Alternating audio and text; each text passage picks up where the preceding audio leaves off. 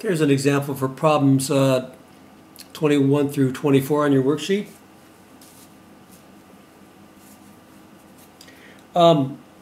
A winch at the end of a dock is 18 feet above the level of the deck of a boat. A rope attached to the deck is being hauled in by the winch at a rate of 2 feet per second. How fast is the boat being pulled towards the dock when 24 feet of rope are out? So let's take a look at this. So I drew a sketch over here. Now your sketch doesn't have to be as elaborate. Okay, so here's my winch. This is the dock. Okay, and the winch is 18 feet up high, and it's going to be level with the top of the boat. So I have a nice right triangle here. This is going to be as the rope is being pulled in. The boat is going to be moving towards the dock. So the rate at which is moving towards the dock, this distance would be x between the boat and the dock. So the rate would be dx dt. And as the rope, this is r, which represents the length of the rope at any time. As we roll this in, this would be dr dt. So this is a good geometric model of what's going on. Now we can model it mathematically by using the Pythagorean theorem, but first of all, let's write down the information we've got. So they tell us that we got the 18 feet for the height of the winch.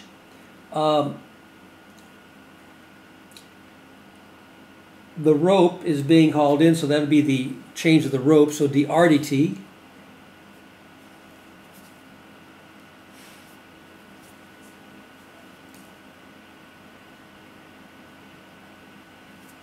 Okay, so the RDT is going to be 2 feet per second.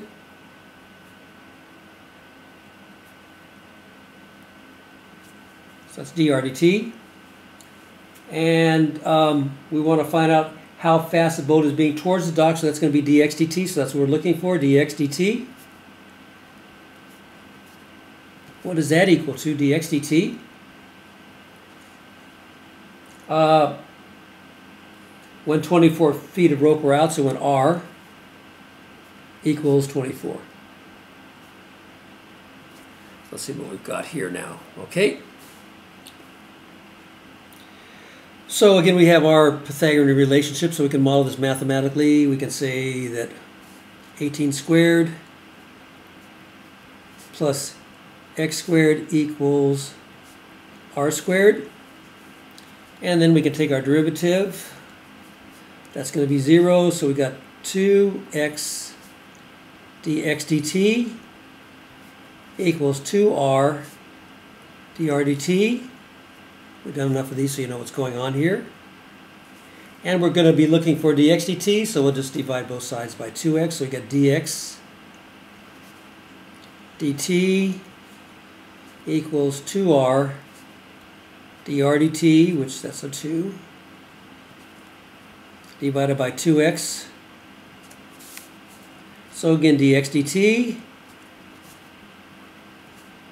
equals r over x dr dt. Okay. And then we can just put our data in. Dx dt equals, and then r is 24, so we can put that in, 24 feet. X feet we don't know, so I have to use a right triangle for that, and dr dt is going to be 2 feet per second. All right, and we have to find out what x is. So again, we know these numbers are going to always be in this Pythagorean relationship, so we'll draw another right triangle over here.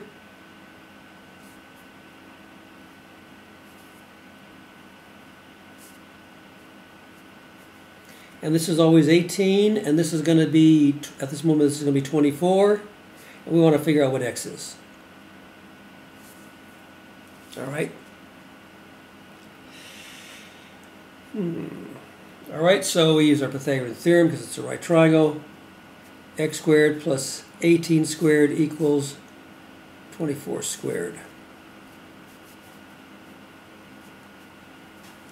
And what's 18 squared? I don't have my calculator. I should use a calculator just to kind of figure out some of these, just to play it safe, save you some time. But I can do it over here. I can just do 18 times 18. I'm not too sure. That's 64. Here's 6 8, 14, and then another 18.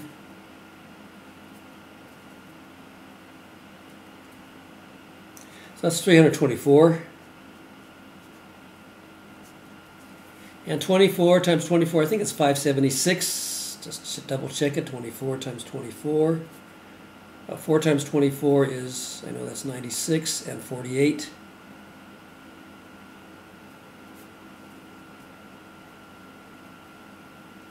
And that's 576. Okay.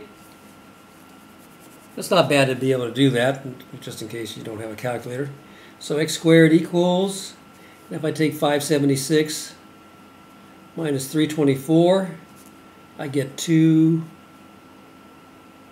5, and 252.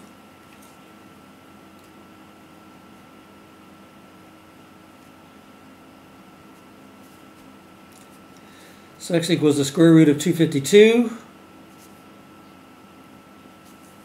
Well, we know that if we add 2 plus 5 plus 2, we get 9, so we know that that's going to be divisible by at least 9, so we can break this down.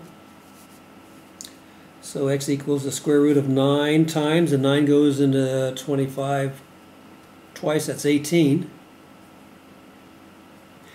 And the number remainder is 7. And 9 goes into 72 8 times. So the square root of 9 is 4, so x equals, I'm sorry, square root of 9 is 3, so 3 times the square root of 27 is the same thing as 28, I'm sorry, 28 is the same thing as 4 times 7. And the square root of 4 is 2, so x equals, if we bring the 2 out, 2 times 3 is 6. 6 times the square root is 7. So all that for 6 times the square root of 7, but you can do it, no calculator.